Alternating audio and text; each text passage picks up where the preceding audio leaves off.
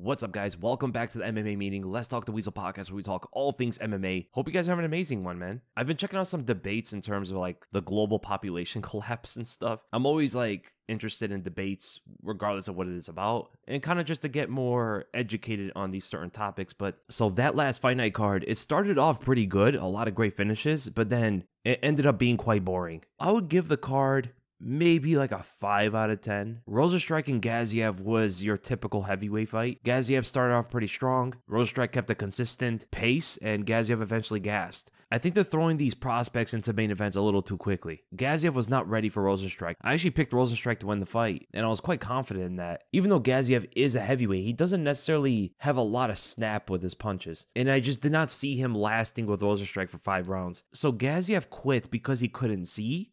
Is that the reason? I was so confused on why Gaziev quit. It just goes to show you that the heavyweight division is just not on par with the others. So decent win for Rozenstruik. For his next fight, I think he should go up against Marcos Rogério de Lima. And then for the co-main event, Vitor Petrino defeats Tyson Pedro by a decision. I expect this fight to be a lot more action-packed, but Petrino fought intelligently. He fought a lot more composed than I thought he was capable of doing. He was landing pretty good kicks, waiting on Tyson Pedro to come forward, and ultimately just a decent performance. Not the most exciting, but definitely a good showcase of Petrino's maturity in the sport. And then Pedro retired with a 10-5 record, and he said the reason he's retiring is because he's got other aspirations in life. He has other paths he wants to go down, other things he's more interested in, and it happens. And, you know, he's got a family and stuff. Completely understandable. I wish Tyson Pedro all the best. He has some really good finishes throughout his career. Incredibly talented fighter. His first 2 UFC wins are against Khalil Roundtree and Paul Craig. Both of those finished in the first round. And still to this day, those are his 2 best wins of his entire career. And he also gave us one of the coolest post-fight celebrations when he defeated Anton Turkalj. Man, I'm gonna miss Tyson Pedro. He was pretty cool. But I wish him the best whatever avenue he wants to take. And in the post-fight press conference, Tyson Pedro was talking about how he just doesn't make enough money. He says he has to do other things, and it's quite crazy. A guy who used to be ranked at one point of his career, a guy who's been around for years, is struggling financially due to his pay. Now, of course, he was out for a pretty long time with injuries and stuff, but a fighter at that level, I believe they all should get paid a lot more. I've talked about this for years. I think once you get to this organization, it should be regarded as the top organization in the world, and those fighters should get paid more than everybody else.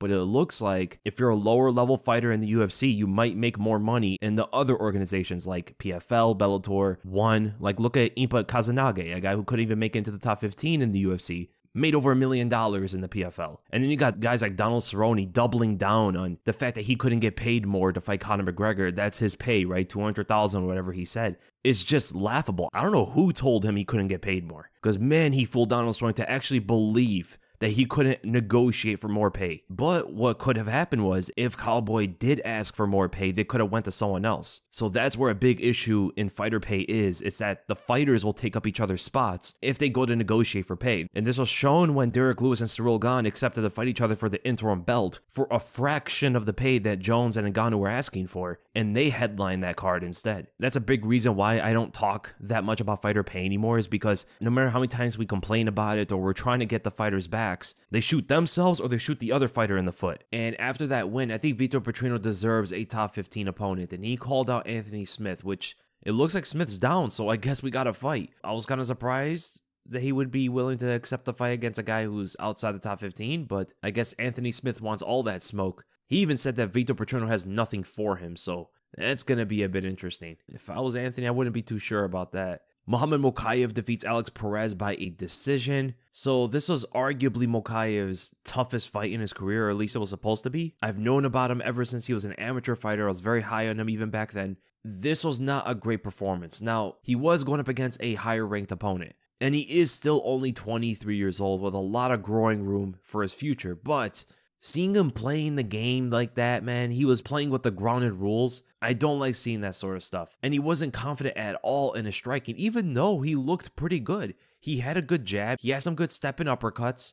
Decent kicks as well. His defense not as great as his offense overall. He was leaning back with his hands down and stuff when he was up against the fence. But man, it would be awesome to see him have more confidence in his striking and mix up the wrestling kind of how Umar did. Like, the way that Umar performed, that's why I expected out of Mokaev as well. Mix up the boxing with the wrestling seamlessly. Not I'm going to strike, and then I'm going to drop to my knees. It's like, what's going on here? Muhammad Mokaev was saying that he was compromised coming into this fight. In fact, that's like the first thing he said in the interview. He actually was just mentioning how he wasn't 100%. But honestly, not an impressive performance from him. I think after this fight, 125 is a bit of a mess because there is no rightful #1 contender to fight Pantoja. And also, after looking at this fight, nobody beats Pantoja until Father Time does. Now, you could give a title shot to Amir Albazi, but will he be ready for May? Because that's when Pantoja wants to fight. If he's not ready for May, I guess you do Pantoja versus Royval again. But Royval just lost to him a few months ago. You can't give him Moreno. You can't give him Kai Kara France. You can't give him Matthias Nicolau. Can you give him Manel Kep? This is how I think the 125 should be. I think Emil Abazi, if he is ready, you give him the title shot against Pantoja. And then you do Muhammad Mokaev versus Brandon Royval for the #1 contender fight. Then I'll do Manel Kep versus Kai Kara France. That fight needs to happen. And I guess you do Brandon Moreno versus Henry Cejudo, because Cejudo's saying that he wants to fight him. And as for Alex Perez, so Perez is on a 3-fight loss streak. I think he should get Matthias Nicolau next. Umar Nurmagomedov defeats Bekzat Almakhan by a decision, 30-27 on all scorecards. That first round's really tricky to score because Umar got knocked down and hurt pretty badly. But then he dominated like every part of that fight after it and got Bekzat in some really bad positions on the ground. I don't know how to score that. It's kind of strange. I think you should give it to Bekzat because he came closer to finishing the fight. That's kind of how I see it. But regardless, Umar clearly won this fight and his wrestling looked really good. Bekzat's takedown defense is not too great though. He fell to those single legs a bit too easily. Like there was barely any resistance against him. And even when Umar was passing into full mount, Bekzat didn't really have much for him there either. But that guy can swing. He throws that right hand like he's pitching a fastball. Bekzat's gotta have a Mongolian right arm. I mean, Genghis Khan is definitely proud of this guy. The speed at which he throws that punch is crazy. And he's gonna be a problem for a bunch of these bantamweights, man. Because if he cracks anybody with that shot, they're gonna go down. Besides like maybe Cheeto or something. And Bekzat's pretty young, 26 years old. He's got a lot of groin room. And it just goes to show you bantamweight just keeps getting better, man. This weight class is just so good, man. But what should you do for Umar next? Well, I think regardless, they're going to give him Corey Sandhagen most likely. I would like to see him fight Davidson Figueiredo. If he is fighting Corey, that should be a pretty interesting fight. And as for Bekzat, there's a lot of opponents they could give him. You can't really go wrong with anybody outside the top 15. And a lot of fans have been talking about the whole ground and knee thing again. I brought this up years ago that ground and knee should come back. Back then, people thought I was crazy and I was a savage for even mentioning that ground and knees and soccer kicks should be allowed. But now it seems like everybody is on board with it. But they seem to think that, for example, like all these wrestlers will get destroyed because of it. And that's a big reason as to why they want the ground and knees back, but they're confusing themselves. Ground and knees can definitely help the fighters that are defending takedowns, but it could also greatly help the wrestlers too. Like Muhammad Mokaev, yeah, ground and knees would have definitely hurt him in that fight. He was dropping into positions to get kneed on the ground. But on the other hand, Umar Nurmagomedov would have used the ground and knees. He would not be in the same positions as Mokaev was. He secured every single takedown, and whenever he got into side control, he would have been able to rain knees down on Bekzat. The ground and knees go both ways. It's a technique that a fighter can use when he's sprawling on a takedown, but it's also a technique that a wrestler can use when he's taking the opponent down and getting to side control or north-south. And the north-south position is going to be a lot more dominant in the game, whereas right now it's barely used. Steve Erceg knocking out Matt Schnell with the 1-2-3, bing, bing, bing, puts him down. Matt Schnell just doesn't have any defense. He doesn't pick his hands up, he doesn't move his head, and he barely moves his feet. It'd be so scary if we ever saw this guy fight John Lineker or something. And Steve Erceg is not even a knockout artist, he's a submission guy. That's his second knockout win of his career, and he continues to look really good. He's on a huge win streak, great wins in the UFC already, definitely rising to the occasion. I love that 1-2-3 threw at him, man. Jab up top, right straight to the body, left hook to the head to end it. Beautiful combination. I did miss the Eric Anders and Jamie Pickett fight. I was very depressed and had to take a nap after it happened to Bernardo Sopai. No, but I had some errands to run when that fight was going down. That's the only thing about these cards that are in the early afternoon. Sometimes we're pretty busy during these times, especially when we got families and stuff. But what I will say is, I did put $500 on Eric Anders. He was like my lock of the card, more than anybody else actually. And I want to skip the next fight, but I can't. I gotta face it. Vinicius Oliveira knocks out Bernardo Sopai with a flying knee from Brazil. That is like a knockout of the year candidate right there. And that's so heartbreaking for any Albanian. We'll eventually get one, man.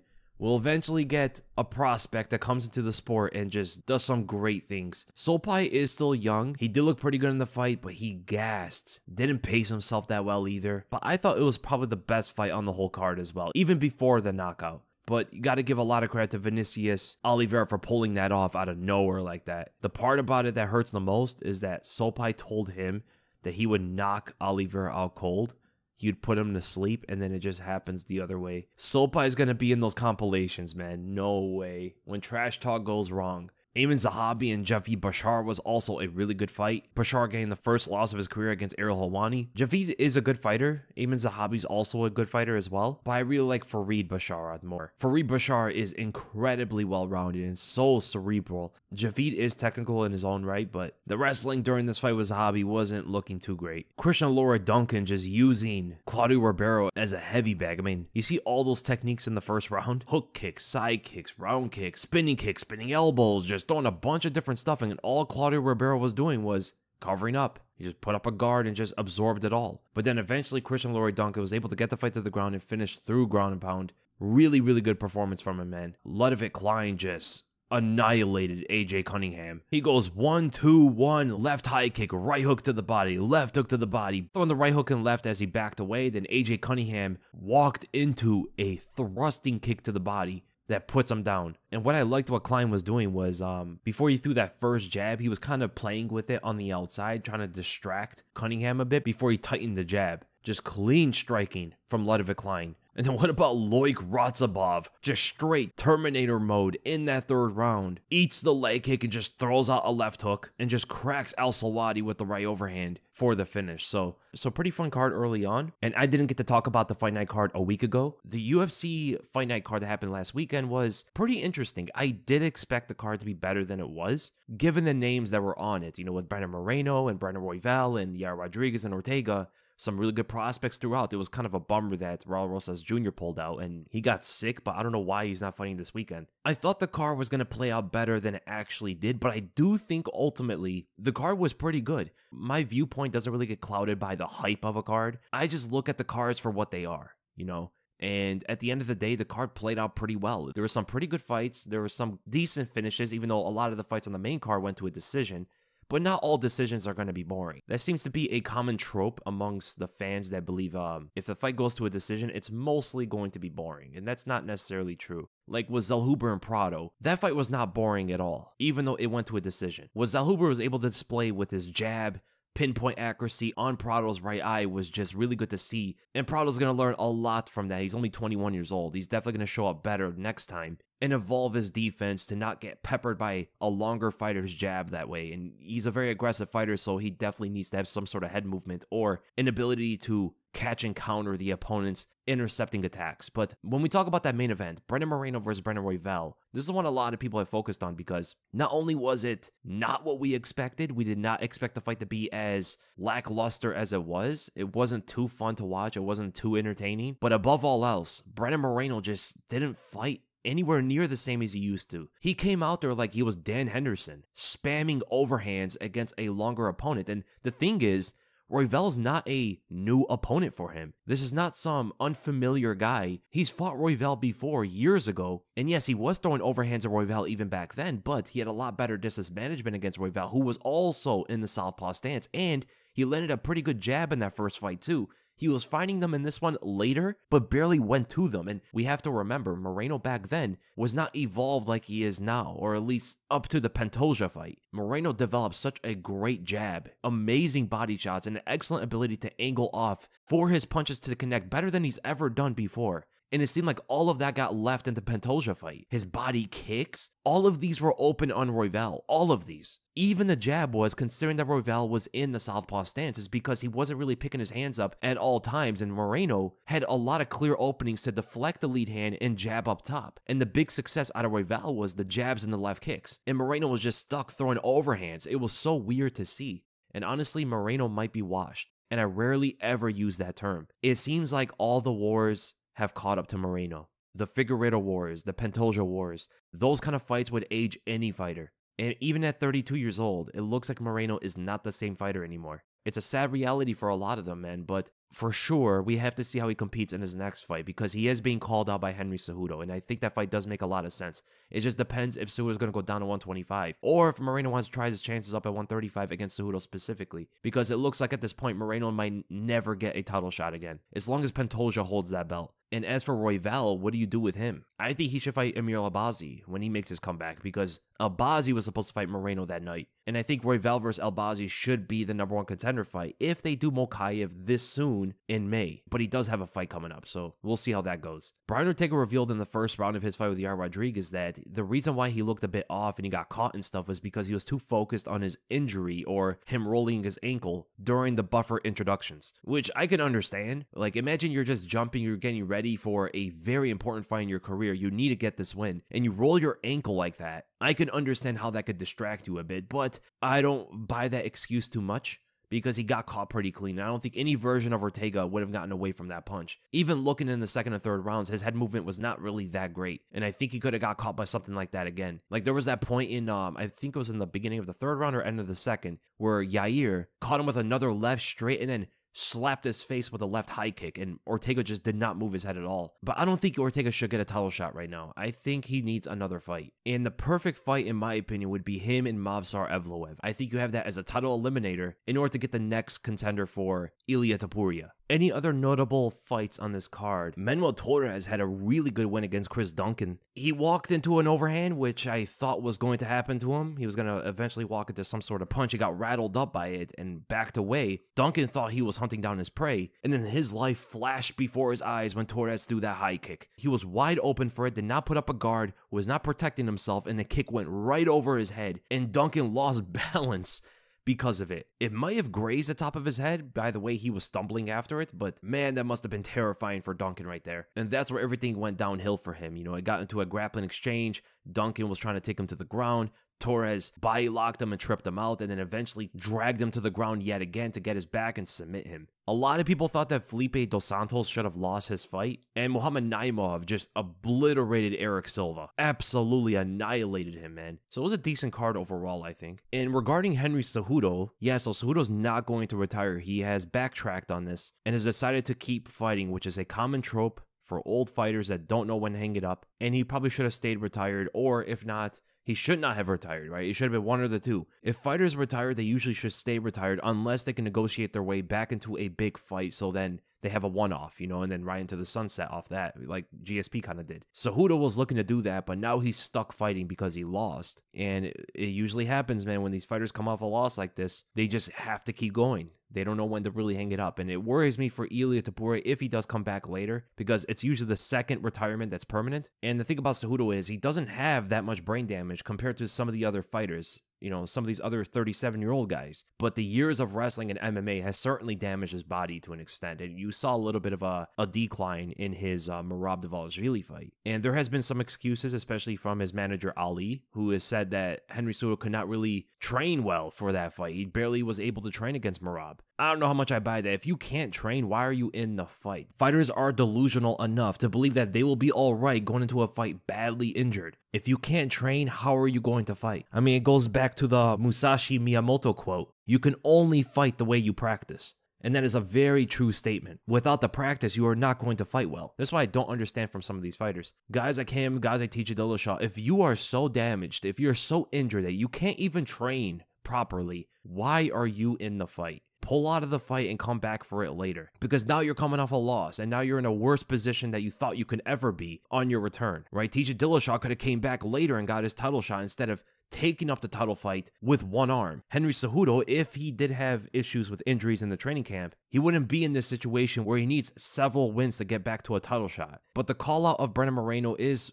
a pretty smart move. It's a fight that a lot of people would like to see. And he wants to do it at UFC 306 at the Sphere, which makes sense, and wanting to fight in what will be enemy territory too. That place is going to be jam-packed with people from Mexico, and we know a lot of them just don't like Henry Cejudo. Did he denounce his Mexican heritage or something? That's what I saw some people tell me, like, the reason why the Mexican fan base doesn't like Henry Cejudo is because he's kind of turned his back on them. And he had this whole rivalry with Brandon Moreno, who is the biggest Mexican fighter on the roster. But we'll see if it's an off night for Brandon Moreno in terms of, like, him being washed. You know, we'll see how he competes against someone like Henry Cejudo if they do that fight. Did you guys see Eugene Behrman? So Eugene Behrman wants Volk to fight Topuria again this year. Now, Behrman is not Volk's head coach. I think Joe Lopez did say that he wants Volk to wait out, not fight too soon, but they are all expecting him to probably fight this year against Topuria again. And Topuria is saying that he's going to probably fight in October or November. So that might be the next fight for Topuria, is the rematch of Volkanovski. And I don't even think that's enough time for him to properly recover from these knockout losses. And considering his age too, you know, we might see Volk fight again this year, and that's going to be concerning as a Volk fan. His coaches might run him into the ground. We know fighters are compliant to their coaches. Even if Volk has doubts of his return, which I don't think he really does, the coaches will reel him in to fight again. Right? And he should be taking this whole year off. Maybe they can get into his head and say, you know, he got lucky, you can beat him next time, just fight this year, it's enough time for you to cover all that stuff. That's not enough time, right? And this guy also comes from rugby, where the recovery after getting concussed is nowhere near as long as in MMA, right? Those guys come back probably next month after getting knocked out, and that might be what he's used to. And from one fighter under Eugene Behrman to another, so Adesanya was supposed to headline UFC 300 against Dricus du Plessis, but Dricus didn't accept it. And it's most likely because of the damages against Sean Strickland. I know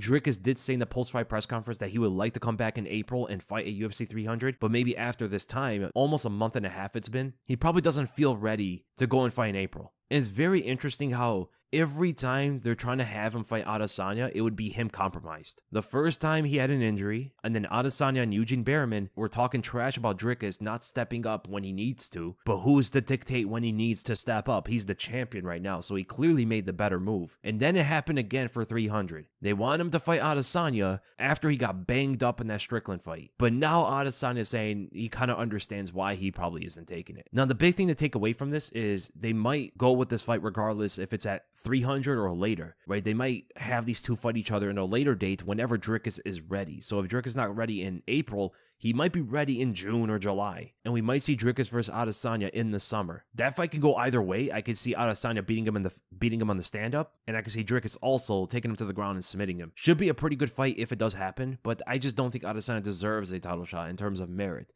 right? It should either be, I think, Strickland or Cannonier, which is kind of weird because no other middleweight deserves it. Like, the most deserving title contender is either coming off a loss to the champion with a couple wins before that, or a guy who's coming off one win against another top contender. Middleweight is just in a very weird place, man. And not only this weight class, also featherweight it's not as great as it used to be. Like, if we look at every single weight class in terms of the best era they've ever had, like, you look at middleweight for an example, it was way back when Weidman and Rockhold were champions, or in the beginning of the Whitaker era. That was when middleweight was by far the best it's ever been throughout its entire history. The only era that probably comes close is the Adesanya era. Every other era just doesn't really come close to that. Even today's era doesn't come close. Anderson's era for sure doesn't come close. The Franklin era for sure doesn't come close either. I mean, look who you had back in those days in the middleweight division. You had Chris Weidman, Anderson Silva, Vitor Belfort, Luke Rockhold, Jacare Souza, Lyoto Machida, Yoel Romero, Robert Whitaker, Michael Bisping, Gegard Mousasi. I mean, the middleweight division when Weidman and Rockhold were champions was 10 times what it is today. And you look at the featherweight division, the best featherweight ever was like late Aldo era or when Conor beat him. That was the best featherweight division ever. When you had Frankie Edgar, Max Holloway, Chad Mendes, Ricardo Lamas, Cub Swanson, Charles Oliveira, Dustin Poirier. I mean, featherweight was at a whole different level back then compared to what it is now. Right now, you have Ilia Topuria, Alexander Volkanovski, and Max Holloway, which are the elite of the elite. These are some of the best featherweights you can ever have. But then it falls off. It falls off to Yair Rodriguez and Brian Ortega, and maybe Movsar Evloev and Arnold Allen. Then it drops off even further to Josh Emmett, Kelvin Cater, Giga Shikadze, Bryce Mitchell. Like, featherweight is clearly not what it used to be, even though it has those top three guys. Those top three are some of the best fighters pound for pound in the UFC right now. All three of them. The only two weight classes that are generally elite when you look at just everybody are bantamweight and lightweight. Welterweight's decent, it's not bad. Flyweight's also decent, I would say. But then all the other weight classes are just not it, man. Even the strawweight division, which is the best female division, has greatly declined from the Joanna and Rose days. The premier weight classes in the UFC are bantamweight and lightweight. And this kind of stuff happens, you know? There's always a transition period throughout its time. And I think it's going to also blend into the whole, like, money stuff, like the business side of the game. I think the fighters are starting to wake up and understand their worth after Cejudo's blunder and looking at guys like Sean O'Malley, who was not willing to take up contender fights without getting paid for it. You're looking at Ilia Topuria knowing that he's going to retire in like 5 years. Islam Makhachev kind of similar as well. These fighters are starting to understand their worth. Like Paddy Pimblett is getting paid millions of dollars and he's not even a champion, not even close to it. He's making more money outside the octagon than even some of the champions in the UFC. He just knows how to play his cards. And the fighters are only going to get smarter in terms of making more money, which is a great thing for them, man. Yo, and do you guys see this fight week? We got some insane fights coming up Thursday, Friday, and Saturday. So on Thursday, we got Cedric Doumbe, for me, the most exciting fighter outside the UFC, going up against Baki. Yeah, they call him Baki, and I don't know if it's because of the anime. And the PFL is putting two of their top talents to the test this early in their careers. Baki is PFL's prospect. Like, this is the guy they want to mature and grow up in their organization so they can make a name out of him, right? He's only 22 years old. He's 5'10", 7-0 professionally. He's a well-rounded fighter with boxing and wrestling. Excellent feints, a really good lunging left hook, good takedowns, big and strong guy, and he's definitely going to go the wrestling route against Cedric Doumbe. And Doumbe, as we know, is one of the better strikers in MMA right now and can be PFL's biggest superstar. I mean, the guy is enormous in France. If any of you guys who are from France, let me know how big of a deal this guy is over there, because I'm seeing some huge social media engagement with this guy. So it's really hard for me to tell how big he actually is. But that's going to be on Thursday. Exciting fight. I'm really looking forward to it. I'm definitely going to cover that one when it's done. And then on Friday, we got the boxing fight between Anthony Joshua and Francis Ngannou. My most anticipated boxing fight right now, as Ngannou is a part of it. I hope he does well. I hope he wins. It's going to be a dangerous fight because Anthony Joshua is not going to take him lightly. If there is any truth to Tyson Fury overlooking Ngannou, Joshua's not going to have that. Right? Joshua's going to take this guy extremely seriously. And it's pretty much going to be technique versus power, even though both guys have a bit of both. Right? Joshua is going to be the more technical boxer, but he definitely has a lot of power too.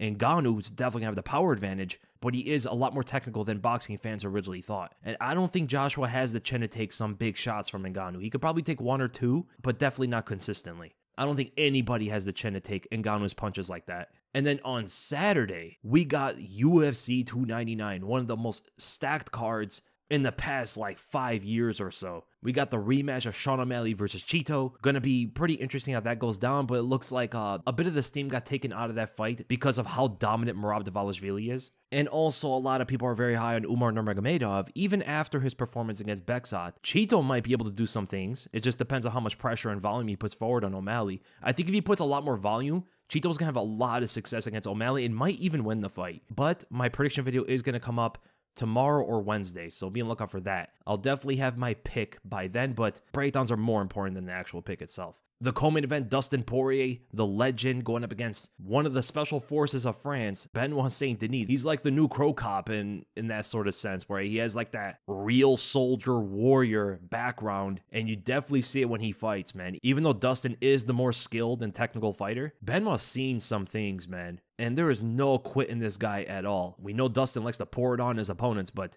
Benoit's going to be there the whole time, man. He's a big, strong, powerful guy. He can improvise, catching anybody in the world, man. So it's going to be really, really interesting how that goes down. Kevin Holland, Michael Page, can't wait to see that. Michael Page's UFC debut has been something I've been waiting for ever since his second professional fight. I've known this guy. I've been waiting to see that move, and finally it happens. And a great opponent, honestly. Kevin Holland has the perfect style to put on a show with Michael Page. Gilbert Burns, Jack Della Maddalena is going to be interesting. Peter Yan and Song Yudong.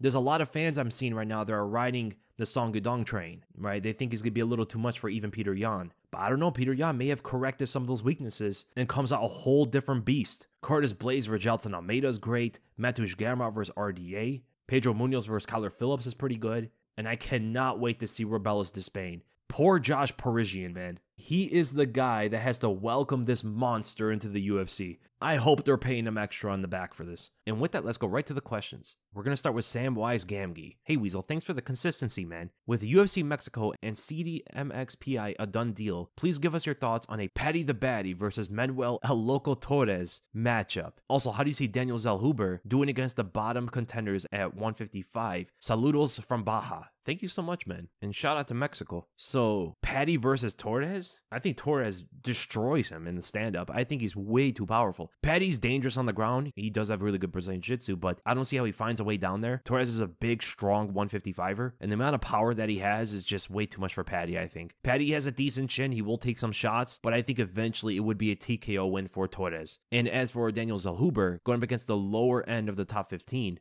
man, this guy's reach is going to be an issue. I think he beats Drew Dober. I think Dober can give him some issues if he finds his way on the inside. But then again, he did a really good job of not allowing Prado to get much success when he got there. So I think he would keep Dober at a distance, intercepting him with some good open stance kicks and keeping a good right straight on him. I think he TKOs Bobby Green. It looks like Green has a very hard time at finding his range against taller and longer guys, which was shown in the Jalen Turner fight. Jalen Turner wasn't really giving him crazy footwork or angles and stuff, and he wasn't able to find his range. He couldn't get in. And I think the same thing would be with Zellhuber, who's a little bit trickier with his defense. So I would definitely go with Zellhuber. Renato Moicano. If he can avoid the ground game, I think he should be able to just outrange Moicano with everything. But that would be a very, very tough fight. If Moicano can get it to the ground, Zellhuber will be in some trouble. If he can clinch up with him, body lock trip him, get on top, I think Moicano could win. But if I had to pick one or the other, I'd probably lean towards Moicano. Benoit Saint Denis. I think Benoit is a little too powerful, and he has a really good chin, so he will get hit a lot, and I think Zellhuber will be winning the fight until Benoit starts landing. As soon as Benoit starts landing his punches and kicks, I think it becomes like an avalanche, right? The snowball becomes an avalanche, and eventually Zellhuber will go down. And then finally, RDA, I'm going to go with Zellhuber.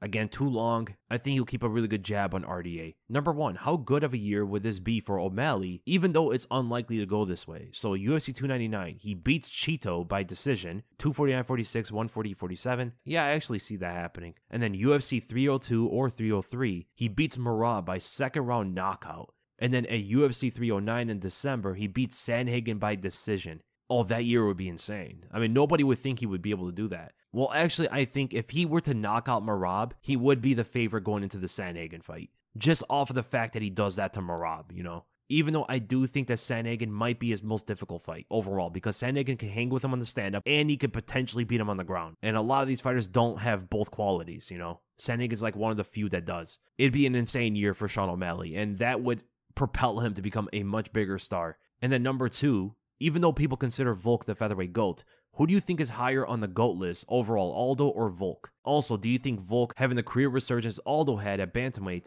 or are you not so optimistic? I'm not as optimistic because what Aldo was able to do, rejuvenate his career to that extent, was something nobody thought would happen. Nobody expected Aldo to look as good as he did, which might come off as an anomaly, like just a thing that we're not going to see for other fighters. And Volkanovski is older than Aldo was, I believe. Volkanovski is 35, and he's coming off 2 horrible knockout losses, and it looks like he's going to continue his career at 145. I don't know what he would do. Would he go up to 155? Because I can't see Volkanovski going down, right? Aldo was small enough where he could go down and be the bigger man against those 135ers, whereas Volkanovski, the only place he can move is up to 155, and that is going to be even worse for his health. Those guys are much more dangerous than the 145ers.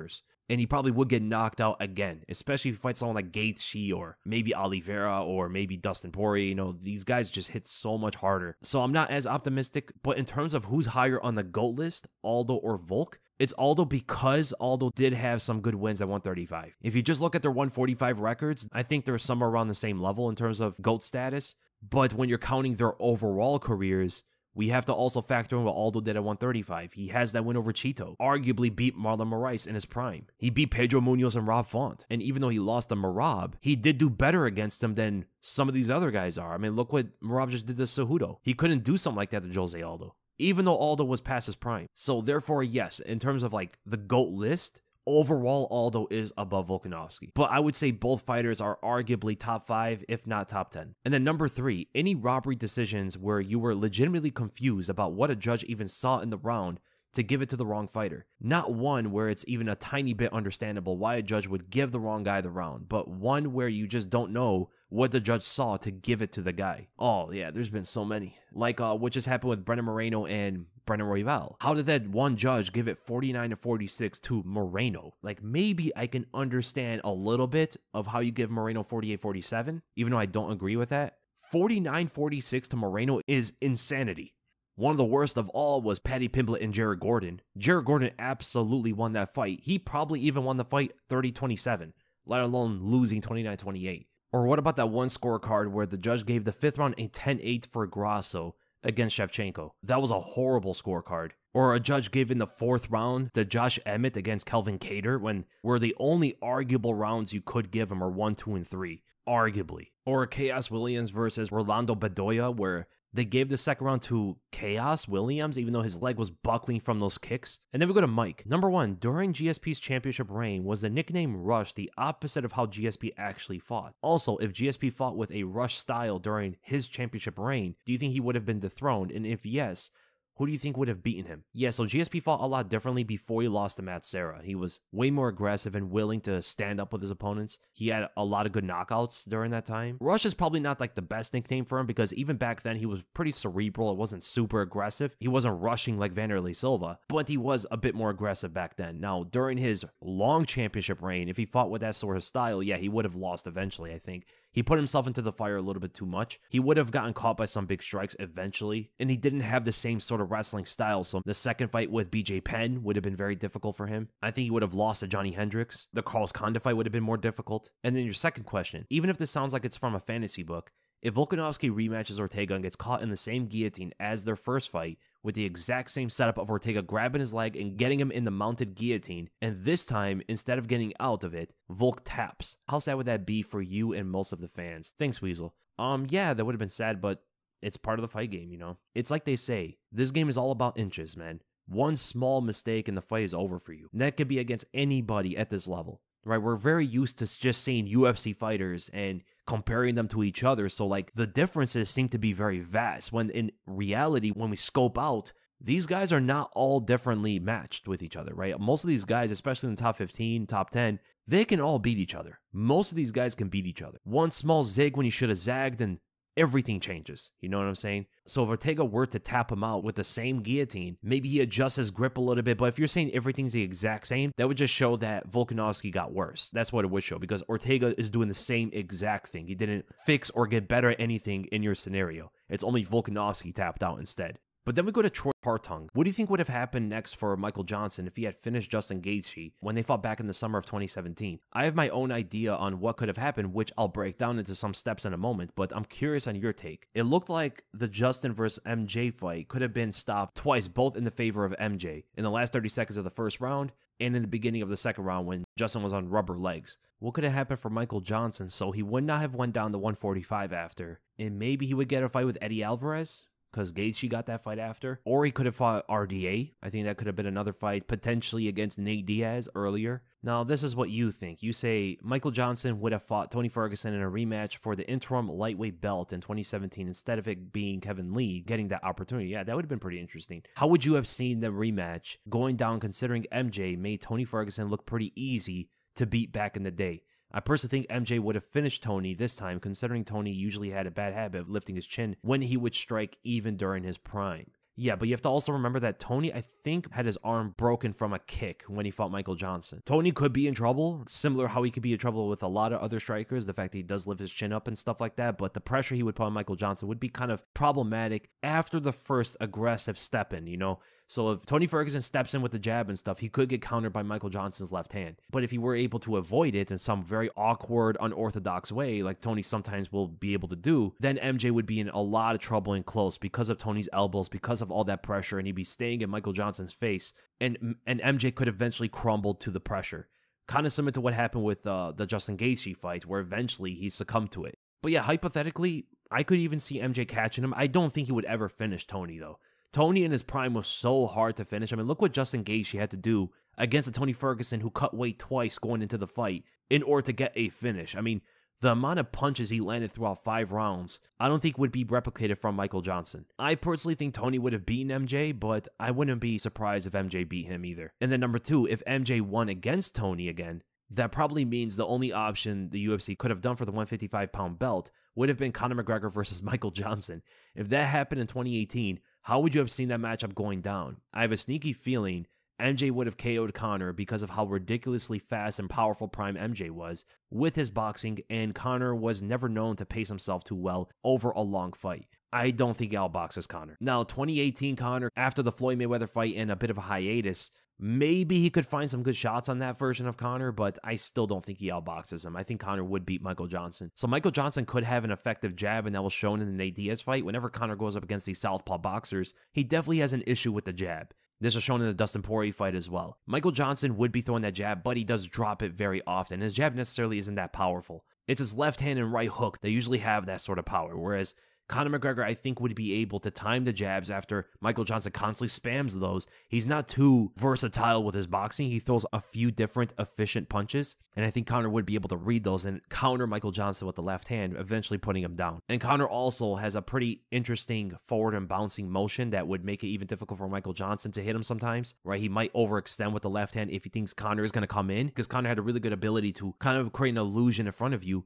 to draw out your power hand, and that would even come from the power left hand from Johnson, and I think eventually Conor would counter him at some point and put him on the ground. But if Michael Johnson were to pull that off, I mean, that'd be crazy, right? And then number 3, I could also see Conor stopping MJ too, but the winner regardless would have likely gotten mauled by Khabib in the end of 2018. But my conclusion to all this is I don't think it's too far-fetched thinking Michael Johnson wasn't too far off from getting a title shot had he won over Justin Gaethje. And yeah, I agree with you. If he beat Justin Gaethje, he was probably 2 or 3 wins away from a title shot. But here's the thing though. How many people would have thought that would be a big win for Michael Johnson if he beat Justin Gaethje like that? Because remember, when he got Justin Gaethje hurt at the end of the first round, he wasn't in that much trouble before. It would not be the fight that we remembered. It wouldn't be the fight where Justin Gaethje was coming back and wailing on him, you know? It would have looked like Michael Johnson was just a better fighter, and we know a lot of fans would have thought that Justin Gaethje was just not that good. He was overhyped from the World Series of Fighting. Those guys are not UFC caliber. That might have been a huge narrative coming out of the fight if Michael Johnson beat him. But regardless, Michael Johnson would be in a position to get a couple more wins to fight for a belt. He's very underrated though. Look at the Nano Peach. Hey Weasel, my questions are, what are Volk's chances against Ilya if Volk fights him early next year or in November? With Pantoja having a win against most current flyweights, who do you think might beat him? And do you see him getting KO'd since he gets into wars like every 2 fights? Again, much love from the North Pole. Thank you so much, man, and shout out to you. What are Volk's chances against Ilya if Volk fights him early next year or in November? I think Ilya beats him even worse. I think Volk's time is done as a champion, as sad as that is. It's just the natural order of the game. The younger guys beat out the older fighters, take their spots, and the older fighters decline. That's what usually happens. And Volk is 35 years old. He's been knocked out twice. He had an insane career. And honestly, it feels like it went by so quickly. Like, he had so many good fights. He was an active champion mostly compared to the average champ. So it does seem like it went by pretty quickly. But what he was able to do was extraordinary. At the end of the day, though, I think he gets knocked out by Ilya again, and probably in an easier fight for Ilya. And then as for Pantoja, who would be the guy that beats him? If there's anybody that beats him, it's probably a young fighter like Muhammad Mokaev or Tatsuro Taira, someone like that. He's already beaten so many of the ranked flyweights. I mean, get this. Look at Alexandre Pantoja's record against the top 15 is like 9-0 right now. He beat Brendan Royval twice, Brandon Moreno 3 times, Kai Kara-France once, Manuel Kep once, Alex Perez once, and Matt Schnell once. That is crazy, man. He has beaten more top 15 fighters than most champions in history. You have to look at John Jones, GSP, Anderson Silva, Demetrius Johnson, and Jose Aldo as probably the only fighters that have beaten more top 15 guys than Alexandre Pantoja. So I think it has to be some young guy. Tatsuro Taira in the future might be the guy to do it, or Muhammad Mokaev. Now, regardless of him going through these wars, yeah, it's a scary thing for Pantoja, man. He's gotten hit so many times, and especially from that Davis and Figueiredo fight back in the day, he took so much damage in that fight. In fact, that's the only time Pantoja ever got knocked down in a fight was against Figgy. But it's been a lot of damage he's taken in his career. He has to be careful because he could be another fighter that declines due to head trauma. And eventually, do I see him getting KO'd? I have a feeling, yeah, he probably does get KO'd. I mean, he doesn't have like great striking defense, and he does use his chin a lot of times in order to absorb damage and get his way on the inside. And then with the King Louis, could you do a breakdown of a potential matchup between Strickland and Whitaker? Yeah, I kind of did it like 2 videos ago, but I think that Strickland and Whitaker is actually a very good fight. It's interesting because if we thought about this fight back in like 2019 or 2020, nobody would ever think Strickland even had a chance against Whitaker. But the game evolves and styles make fights. I think Strickland's jab would give Whitaker a lot of problems. It would keep him at bay. It would stop him from blitzing in from range. It's a good intercepting tool for him. And we saw what Paulo Costa was able to do with the jab against Whitaker. Strickland has a much better jab. Even though they throw it in a different manner, Strickland doesn't step in the way Paulo Costa does, but has a lot less telegraph and a lot trickier to defend against. And I think Whitaker, due to his style of blitzing in the way he does, I think that jab would be very disruptive against him. And from distance, I think Strickland would be able to line up the 1-2. Like I mentioned before, Whitaker's exits are a big defensive hole of his. And if Strickland does commit with counter punches, he should be able to line up the right hook or the left hook, depending on which angle Whitaker exits out from. Strickland would be able to line that up. And we saw from the Romero fights that Romero was able to catch him with the right hook as Whitaker was exiting off his own left. Now, Strickland doesn't have the same kind of power, so I don't expect him to knock out Whitaker with a shot like that, but he could rack up damage due to it. Now, Whitaker might be willing to shoot for takedowns and stuff, but Strickland has good takedown defense and a much better ability to get up once he gets taken to the ground. The kicks could be an issue, but Strickland's getting better with checking those. The head kick's going to be harder to land on someone like Strickland due to how tall he stands and how high his guard is. When you really start to think about it, stylistically, this fight is a lot more problematic for Whitaker than people are led to believe. Defensively, Strickland should be able to block and evade most of the shots that Whitaker throws at him, and Strickland should be able to counter him if he commits for them, because we know against Dricus, he didn't commit with as many counter strikes as he should have. So I do think at the end of the day, I think it's technical more than exciting. I don't think there's going to be a lot of damage in the fight. I think it becomes like a chess match in terms of who's going to find the opening on who and rack up on points, you know? It really could go either way. I think Strickland probably wins. Probably, given that Whitaker has declined a little bit in his skill set and Strickland is only getting better, but it's really hard to predict. I hope they do make this fight though, if they're going to do Adesanya versus Dricus. They're going to AAG. How does Ortega do against Ilia realistically? Love the vids. Thank you so much, man. How does Ortega do against Ilia Topuria? Oh, man. Volkanovski and Max Holloway were not able to knock him out. I think Topuria would put him down. Now knowing that Yair dropped him pretty easily in that first round, it looks like Ortega's chin has declined a little bit. I think Topuria would be able to follow up on those with precise punches rather than what Yair was doing, telegraphing his kicks and stuff like that. Wasn't really able to find the openings well after he hurt him. The problem against someone like Ilia when he hurts you is that you really have nowhere to go, right? If you want to stay from range, you're so concussed to a point where you can't really dictate range that well. So usually what fighters tend to do when they're hurt is to tie up with you or getting close. That's not where you want to be against Ilia. So he goes down as being one of the scariest fighters when you're hurt. When he's on the hunt as you're hurt, you have very little chances of getting out of it. You just got to knock him out. You got to get offensive. Right? You can't be defensive against Ilia Topuria when you're hurt. And Ortega might be able to find some crazy shot like an upward elbow, uppercut, something crazy like that. But I think Ilia Topuria will put him down. Now, Ortega can't take him down. The takedowns he got on Yair Rodriguez would never work against Topuria. So Ortega will be stuck in the stand-up, trying to land some crazy, unorthodox, unpredictable strike that Topuria just does not see. And I don't think that happens. Ortega doesn't move his head that well. I think Ilia would feint his way on the inside and crack him with the right overhand, hurting him. Push him up against the fence, pressure him, and then hit him with some good body shots that might put him down from there. Or follow up with the overhand again that knocks Ortega out. I think Ilia Topuria would eventually knock out Ortega. The guy just doesn't have any defense. He leaves his face open to get hit. Sometimes he will literally walk into punches, and I think Topuria would put him down with a really good shot. They're with the DXN. Who wins the most improved fighter award in every weight class? Thank you for the great content, brother. Keep up the great work. Thank you so much, man. The most improved fighter award in every weight class. I'm guessing you're saying like from last year or just in general. I don't know if you're saying from last year or just in general. So I'm going to look at the current fighters and just see how much improved they have gotten. So for an example, in the heavyweight division, I think the most improved fighter, I would say it's probably Curtis Blaydes or Alexander Volkov. It's one of the two. I think Curtis Blaydes has definitely evolved his striking to a level that has to be somewhat respected and has become much more well-rounded now. So it definitely has to be credited in the division where most fighters do not really progress or get better. Curtis Blaydes is one of the few fighters that did get better. But the thing is, as his striking has gotten better, his fight IQ has declined because he believes he's some sort of striker now, and that leads him to get caught. The other fighter is Alexander Volkov, where his fight IQ has not declined. So in the beginning, he had a pretty good run, like a 3-fight win streak or something in the UFC. Then he started to lose and win, get a couple wins here, then lose again. And his biggest holes seem to have been his takedown defense. Now, it's not a great fighter to scale off of, but technically against Alexander Romanov, who is mostly a wrestler, Volkov did defend all of his takedowns. Now, he looked like he had the incorrect fusion dance, right? He became the fat version of himself. Didn't look physically ready for the fight. It's hard to really scale off of that when you look at guys like Tom Aspinall and Curtis Blades, you know what I'm saying? But it looks like Alexander Romanov, not only in his grappling, but even his striking is looking better these days. He's getting good knockouts. Like his knockout against Rozenstruik and Romanov were really good to see, and then schooling Tai Tuivasa the way he did.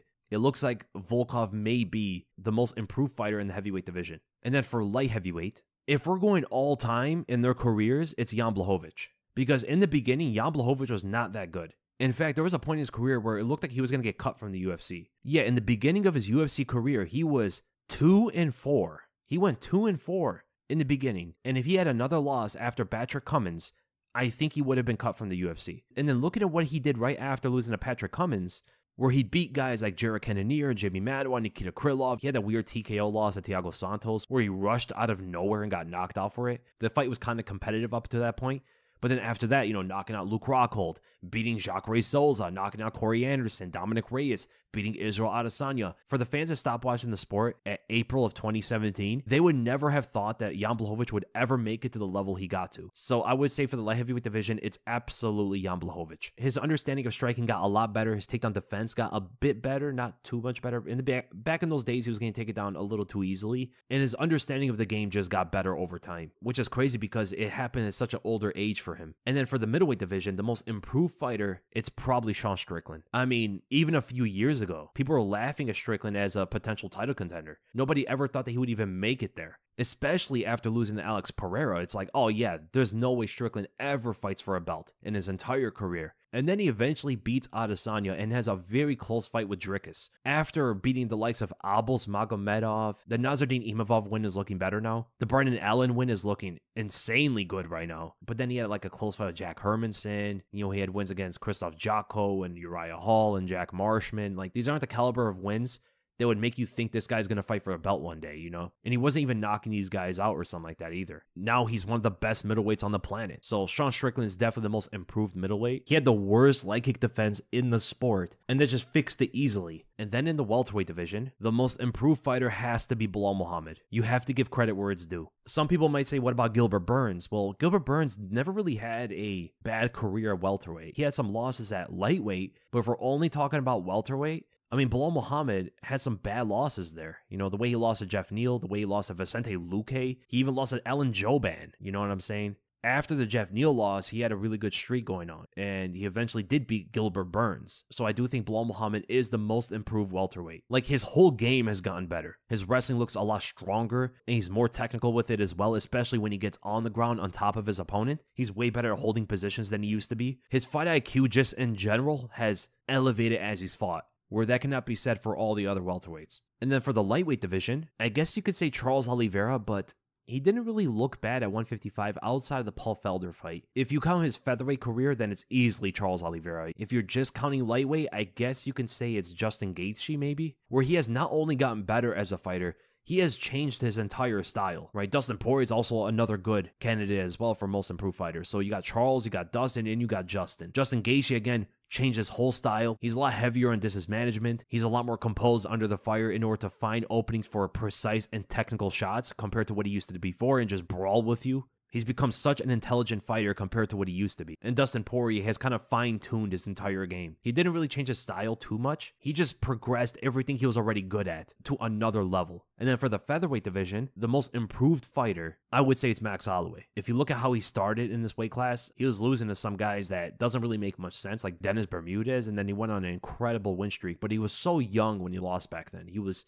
one of the youngest fighters on the roster. And then for the bantamweight division, the most improved fighter is easily Cheeto. So Marlon Vera always has some like weird losses on his record, like losing to Davey Grant back in the day. He lost to Douglas Silva de Andrade, who was a very underrated fighter, but still lost to him. He lost to John Lineker, who was pretty good for the time. He was quite dangerous, but he came up from 125. And then would have some wins here and there. There was a point in his career where he feared of getting cut from the UFC, and I think it was after the Douglas Silva de Andrade fight, or at least he needed to turn his career around and start to knock these guys out. He wasn't as dangerous earlier in his career like he is now. After that loss to Douglas Silva, he became a finisher. I mean, he literally finished his next 5 fights in the UFC after that loss, before losing to Song Yadong and then beating Sean O'Malley. I mean, he became a completely different fighter after that. And then for the flyweight division, the most improved fighter is easily Brandon Moreno. This is a guy who got cut from the UFC. After he lost to Sergio Pettis and Alexandre Pantoja, he got cut from the UFC, and he honestly didn't look great back then. This is a guy who lost in the Ultimate Fighter. He lost to Pantoja and Pettis, had one good win against Dustin Ortiz, and even his return fight against Askar Askarov was definitely a showcase that he got better. And then after that, he looked so much more impressive. He fought like 2 months later against Kai Kara-France, looked great in that fight, then beating Joseph Formiga, finishing Brandon Royval, and then his title fight started to happen. And he is easily the most improved fighter in the flyweight division, by far. Look at the Palco Guapo. How effective is tickling in a fight? Not that effective. I'm pretty sure you're not ticklish when you have adrenaline. And while you're going to tickle the fighter, you probably are going to give up some kind of limb or a position. Like, imagine you're going to tickle somebody. They grab your arm, they get their head under it, and put you into an arm triangle. So no, I don't think it's too effective. And then with the DEJ games, let's get the Weasel to sing a song. Row, row, row your boat song. Fun fact, I was actually part of a choir once. Once only, though. It was during middle school. My teacher told me I had a very unique voice. She used to press the key. I don't know the keys on a piano, but it's like a really high one. I was able to hit every single key she pressed. And then she wanted to coach me and stuff after the school and stuff. It was really weird. So maybe in an alternate universe, I would have became a singer. But what genre would I sing? Well, these days, I really listen to anything now. I used to exclusively listen to rap. And more conscious rap and underground rap. I used to listen to like Vinny Paz a lot. I used to listen to Big L, Big Pun, some old Andre 3000 stuff, some Eminem stuff. My favorite rapper ever, though, was DMX. But now I kind of listen to anything, you know. If it sounds good, I'll listen to it. I've been listening to a lot of some EDM and metal. They go to Kelvin. Who do you think would win these dream fights, both in their prime? Alex Pereira versus Alexander Gustafsson. I'm going to go Gustafsson. Jose Aldo versus Ilia Topuria. I would go with Ilia Topuria, but that would be a very competitive fight. I know an argument against Topuria would be that Jose Aldo fought Chad Mendes, and Mendes could not knock this guy out. But they don't throw punches the same way, and they don't have the same kind of precision. They don't engage on the inside the same way either. I think Topuria would ultimately win, but I'm not opposed to Aldo getting the win either. I think it's very close. McGregor versus Volkanovski. I'll go with Volkanovski, but that's very tough. I could definitely see Conor countering him with the left hand. I mean, look at what Islam did. Remember when Volkanovski got countered by Islam's back step left? That's what Conor does to people. And I'm pretty sure Conor would be able to put Volk down with a shot like that. McGregor definitely has ways to win this fight, but I think more times out of 10, I would go with Volk. Yoel Romero versus TRT Vitor. That's like impossible to know. They could literally knock each other out at any point. I think I'll go with Romero basically off the fact that he has a better chin than Vitor. Vitor is a better counterpuncher, but Romero's so wild, it's hard to know what you're countering, and a Cuban missile might come out of nowhere and catch Vitor. Vitor's kind of plotting, you know, so he's not going to be moving too much, and Romero knows where to crash his body into. Cub Swanson versus TKZ. I'll go with Korean Zombie. TJ Dillashaw versus Sean O'Malley. I think I'll go with O'Malley, but that's a tough fight. Dillashaw in his prime was quite hard to hit at times, and he could find his way on the inside. He could wrestle with O'Malley in there. I think as long as Dillashaw stays in the pocket with O'Malley, he's going to be landing a lot of shots, and O'Malley's going to have a lot of trouble there. But I think at some point in the fight, O'Malley will catch him trying to take an angle. Jan Blachowicz versus Rampage Jackson. I'm going to go with Blachowicz. And Stipe versus Kane. I'm going to go with Stipe. Then we go to Jake's Whips. Putting weight classes aside, what are your dream UFC matchups stylistically? P.S. Absolutely love your videos. I don't miss a single one. Thank you so much. I appreciate it, man. Putting weight classes aside, what are your dream UFC matchups? I usually answer these kind of questions for all time, so I'll use this question for current fighters. Fights I want to see right now. So I want to see Topuria versus Holloway. I want to see John Jones versus Francis Ngannou, if Ngannou can come back. If not that fight, then Jones versus Aspinall. I would love to see Pereira versus Adesanya again. I mean, they could fight a million times and I would not mind. I want to see Hamza Chimaev versus Shavkat Rakhmonov, Conor versus Chandler, Islam versus Leon Edwards, eventually. Islam needs more title defenses before he gets that. I would also love to see Ilia Topuria versus Rafael Fiziev. That would be a crazy fight. Sean O'Malley versus Corey Sandhagen. That would be an insane fight. Then we go to Mo Grimmy. what if the UFC kept Gegard? I think he would have eventually fought for the belt because he was on a, 5-fight win streak. He beat Telesleitis, Thiago Santos, Vitor Belfort, Uriah Hall, and then Chris Weidman. He could have fought Michael Bisping in the summer of 2017 for the undisputed title because in March, it was announced by Dana that Bisping was going to fight GSP, but then they said the fight got canceled. Right? Because they wanted that fight during International Fight Week. But GSP was not ready for that, and he said he would be able to fight in November. So, because the fight canceled, they had the interim title fight between Robert Whittaker and Yoel Romero, which showed that they're still looking to have the Michael Bisping and GSP fight later down the road.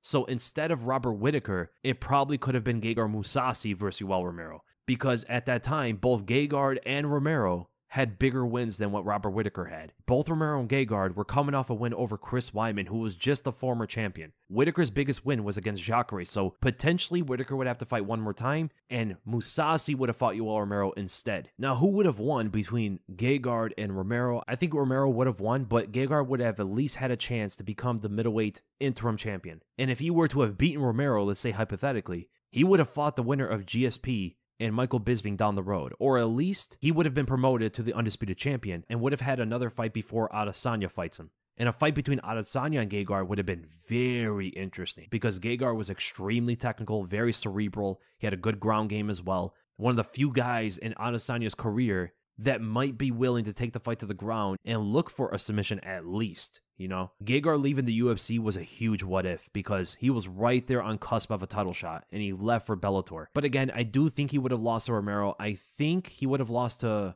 Whittaker and Adesanya, but none of those fights would have been easy for those guys. And he could have won some of those. Then we go to Adader.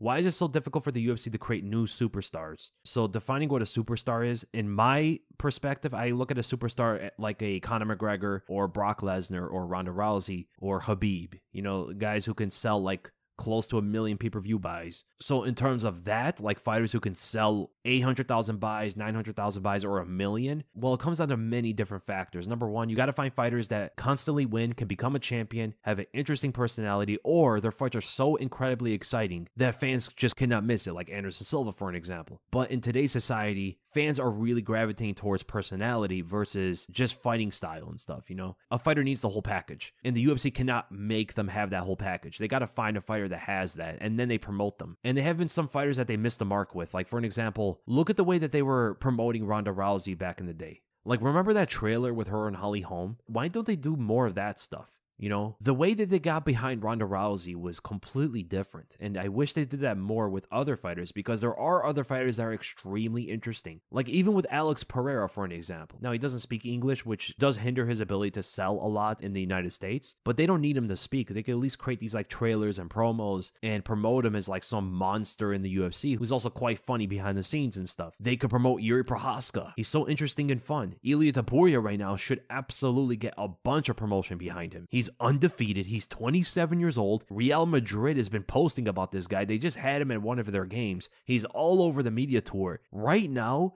Ilia Topuria should probably be the most promoted fighter in the UFC. There's too much opportunities. It's such a perfect fighter to promote. And he just defeated a legend in the sport. When he's genuine, when he's not playing like a character, he's a lot cooler than I would say someone like Sean O'Malley, for an example. You know, O'Malley's personality is a lot more laid back and he's kind of boring in a way. So it's really hard to promote his personality unless he's faking it. Whereas when Topuria is being himself, he seems like a really cool guy and stuff behind the scenes. Merab Dvalishvili is a fighter they can promote a lot right now. He has one of the best personalities in the sport. He's an extremely dominant force in the bantamweight division. He can have a whole country behind him as well. And he seems to be that dominant force that could rule over this division for a long time. Promoting someone like that early is risky because anything can happen in this sport. He could lose, but if there is anybody to promote, it is someone like Merab Dvalishvili. So yeah, those are some of the difficulties of getting a new superstar, but most of it I would say is just the fighters themselves. They're with the Clay's coins. If Aldo beats Kattar, would you rather see Aldo versus Volk or Aldo versus Ortega? I'd rather see Aldo versus Ortega because I think Volkanovski's too much for Aldo. I don't think Aldo would be able to take him to the ground. He would get outstruck completely. Aldo versus Ortega would be a pretty interesting fight. Ortega's the more dangerous striker of the two, but Aldo is smarter than Ortega. He has better defense overall. He has a better understanding of fighting in general. And they're both wizards on the ground. It'd be insane to see these two roll with each other. They're with the Mr. Kratos. How do you develop a deep understanding of fighting strategy? You have to understand how techniques work first. Once you understand how techniques work, also having experience in training will help you with this, because you start to understand from sparring what works and what doesn't. Like, what are the general strategies that most fighters use? Like, for an example, opposite stance fighters generally like to get their lead foot on the outside of the opponents. Right, this lines up a lot of different things. It creates different properties between the two fighters. And then you kind of expand your knowledge off of that when you're watching fights and sparring with higher level guys and seeing what they're able to do as well. And then you kind of understand what specific fighters like to do and how that could kind of mesh with what the opponent's strengths and weaknesses are.